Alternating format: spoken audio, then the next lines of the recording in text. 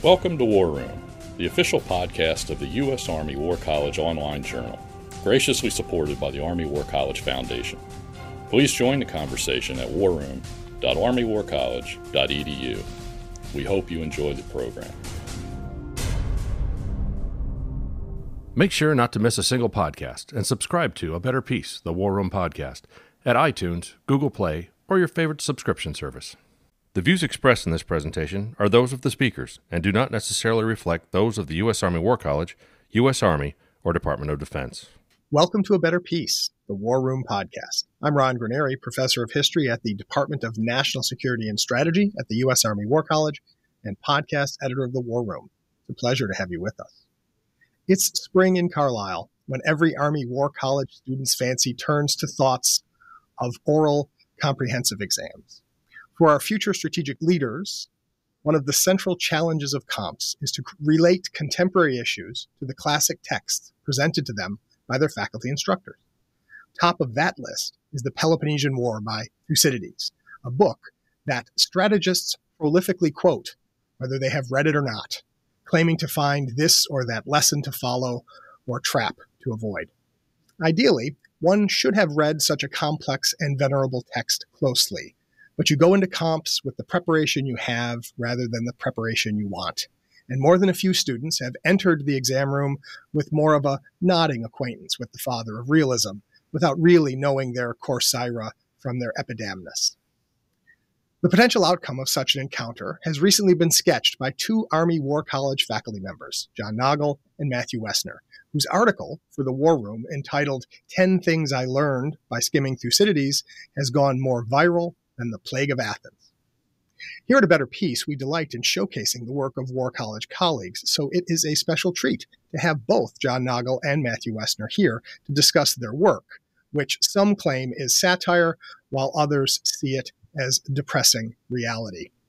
Dr. Jon Nagl is Associate Professor of Warfighting Studies at the U.S. Army War College Department of Military Strategy Planning and Operations. A distinguished graduate of West Point and combat veteran, Dr. Nagl is the author of Learning to Eat Soup with a Knife, Counterinsurgency Lessons from Malaya and Vietnam, and Knife Fights, a memoir of modern war in theory and practice.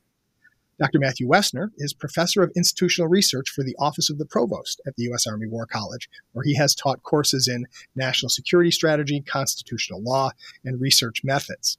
While a faculty member at Penn State, he developed a course on the evolution of democracy in the ancient and early modern world.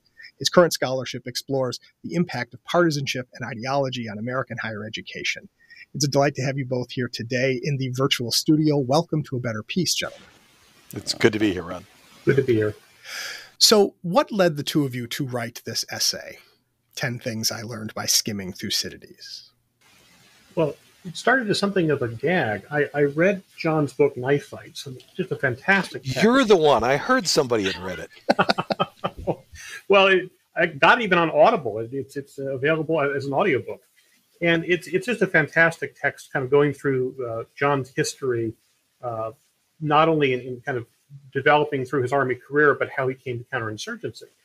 I was just so interested in the depth of the book and all the different lessons it taught. I decided I would write to John a top 10 list of the top 10 things I learned by reading Knife Fights. And it was in the same style, where I took the exact opposite of the things he had argued and sent them back to him as though I misunderstood the point.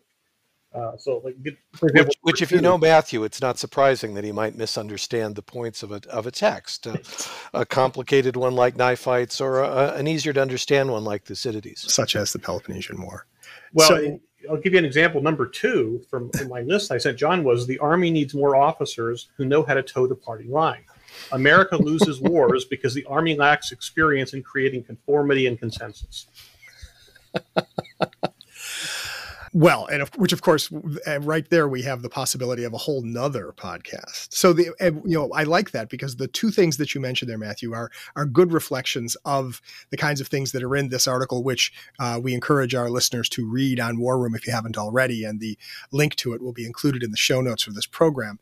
But one of the great, your 10 points on Thucydides starts with the very clear statement that war is predictable and anyone paying attention can see how it will turn out. which is the kind of lesson that somebody who has never read Thucydides would definitely learn from Thucydides. It's also the kind of lesson that someone who has ever fought in a war would know is absolutely and completely ludicrous. And so one of the challenges of Thucydides, as you indicated in your intro, Ron, is that there are people who think they are strategists who know of war only from books, and one of the points of Thucydides, one of the reasons he wrote his lessons to last forever, was to try to warn people away from perhaps the most basic human endeavor, but also the most risky, the most costly, in many ways the most awful.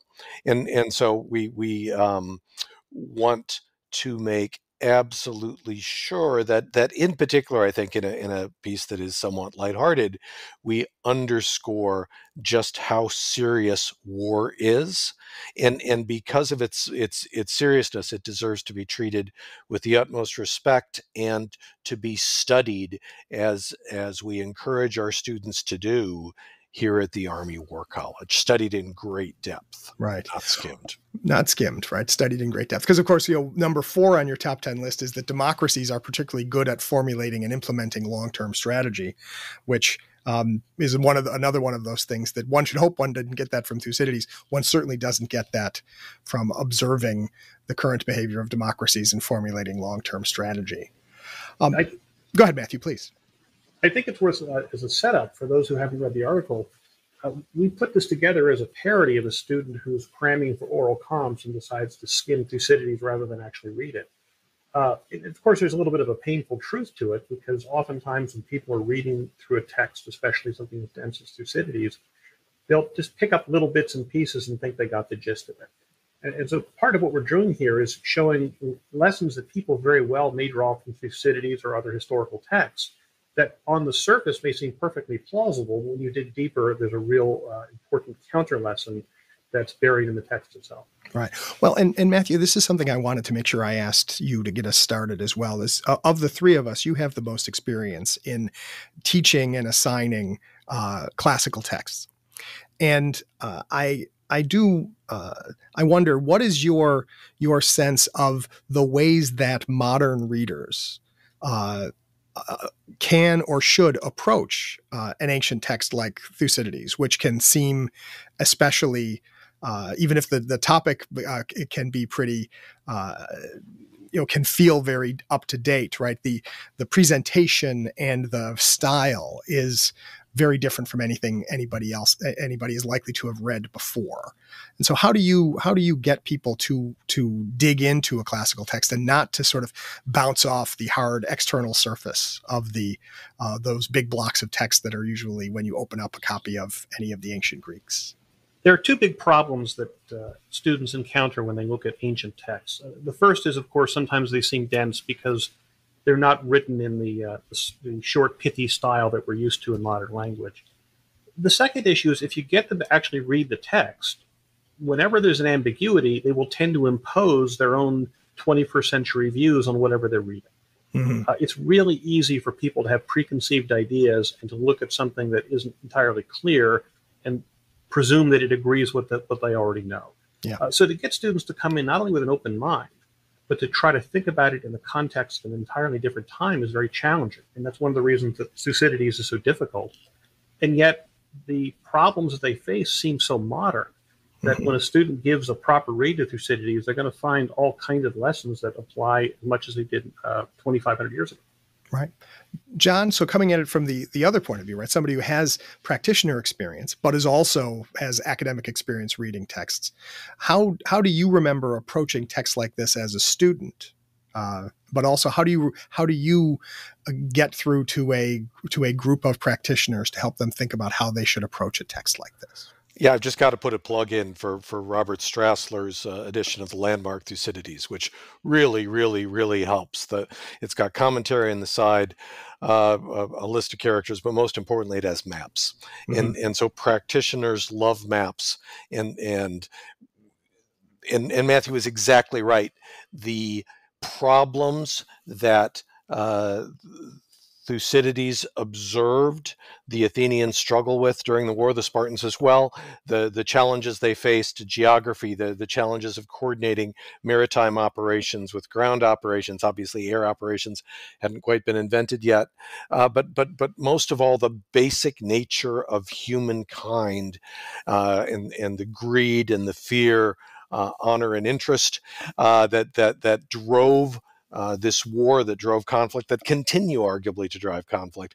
All those things make sense to modern officers, and so if you can make it accessible to them by getting past the challenges of the names and the geography that they're probably not as familiar with as they are with the terrain at Gettysburg or at Normandy, and dig them into the maps and make them confront the basic challenges that Thucydides described, you can often find that officers enjoy Thucydides more than any other part of their curriculum. Mm-hmm. Mm-hmm. And in fact, so things happened like the turkey trot at the Army War College is named the Thucydides trot as an illustration of it's a foundational grounding experience for students at the Army War College, and I believe still at all of our war colleges. I believe I was fascinated to discover that Thucydides was brought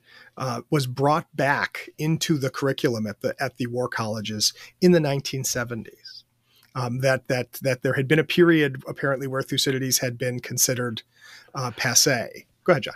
And in fact, it was brought to the Naval War College first by Stansfield Turner, a Rhodes Scholar, Oxford man, Naval Academy man, who was trying to get at the challenges the United States faced in Vietnam at a time when you couldn't openly discuss the challenges the United States faced in Vietnam. And I would say that we are facing a similar situation right now with Afghanistan here at the Army War College. But so the Sicilian expedition was a metaphor for the United States in Vietnam, and it allowed Turner to start an intellectual revolution at the war colleges that tried to make sure that we didn't make the same mistakes over again. We can have a long discussion about how successful that operation was. What I think there is no debate about is that Turner really revitalized the intellectual rigor of the Naval War College, and Thucydides was sort of the spearhead of that, and that spread from Newport to all of the services, and I think continues to resound today. Always more work to be done, but Thucydides is a terrific place to start. Right.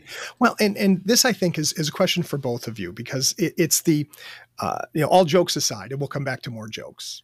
But all jokes aside about not understanding Thucydides, right? One of the challenges with an old text, with an ancient text, one is that students will say, right, this has nothing to say to me because it's about a bunch of people whose names I can't pronounce.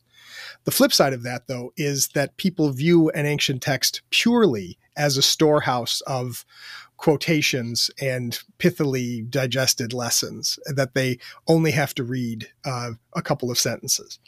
My favorite example of this is anybody who thinks that when Thucydides has the Athenians say, the strong do as they will and the weak suffer what they must in the Melian dialogue, anyone who thinks that that is the lesson that Thucydides wants you to take away from the book is showing you that they've never read the book, both because of the context, because of what actually happens, and because of what happens right after that, which is the mighty Athenians blunder right into the Sicilian expedition, which destroys their whole house of cards.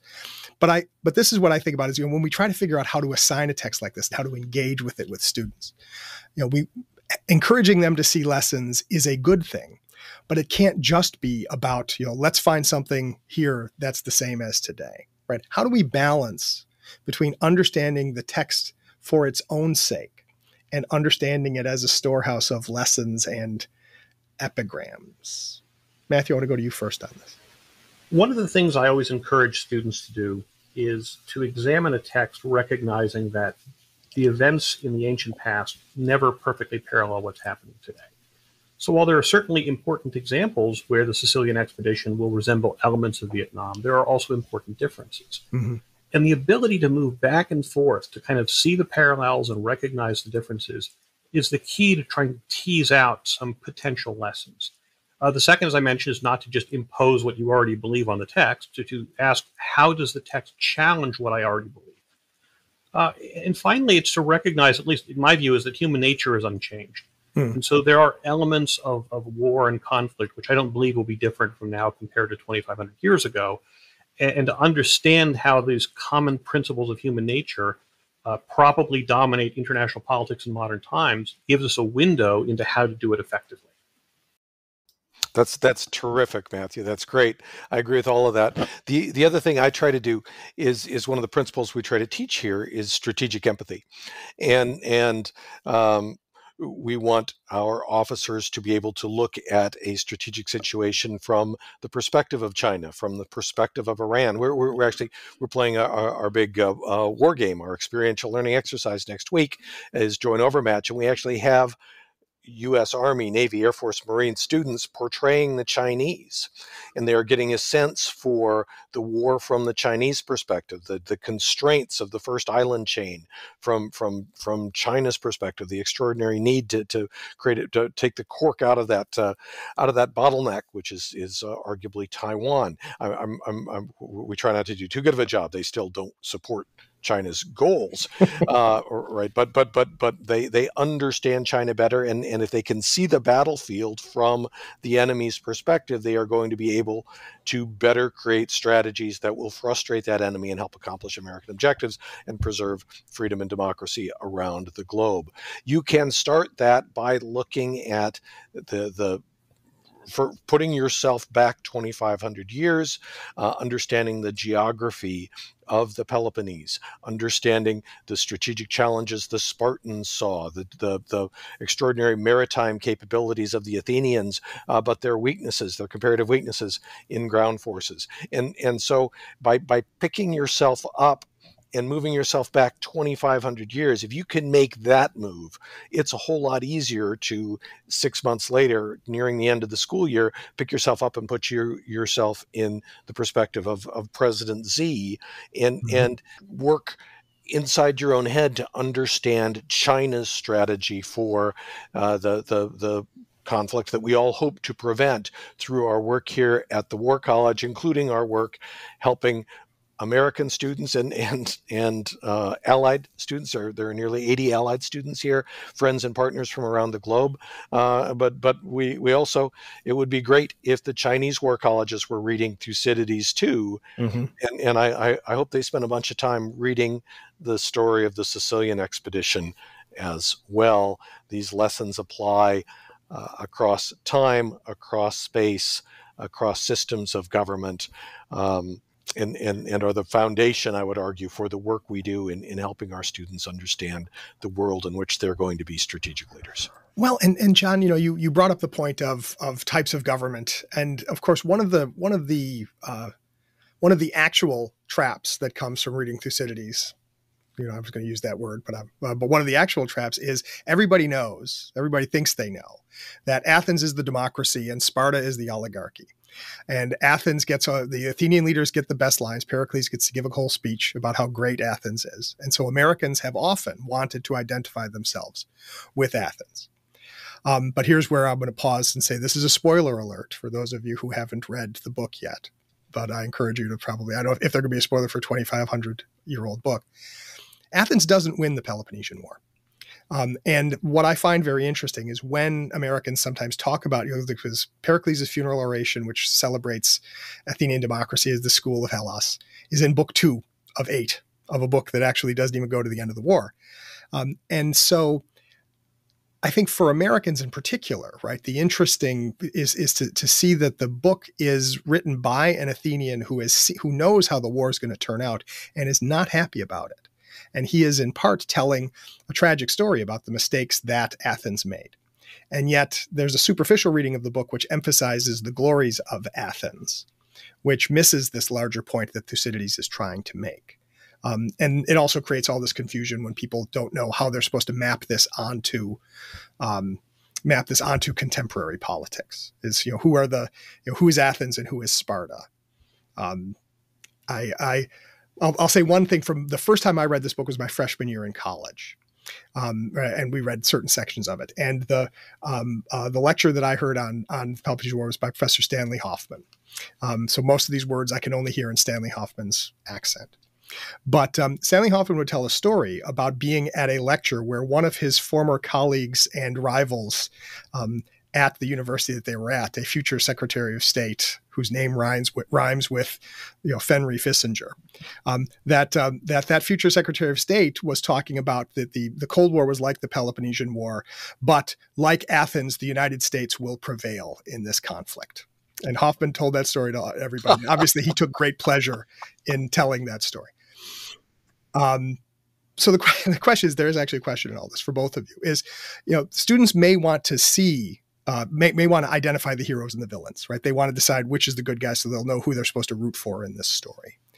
But how do we encourage students to see that there is value in both understanding your adversary, so understanding what the Spartans were trying to do, for example, but also understanding the real power of a story where the good guys actually mess it all up and lose? So this, of course, was one of our points, our satirical points, was that democracies are good at strategy, and always come to the right decision. And of course, we have seen in our lifetimes the United States make what I consider to be great overreaching errors, in particular the invasion of Iraq in March of 2003, despite the fact that Saddam Hussein literally had nothing whatsoever to do with the attacks of September 11th, a mistake that has cost the United States dearly and will continue to cost the United States dearly, likely for many generations to come. The recent loss in Afghanistan, in no small part, I would argue, a result of the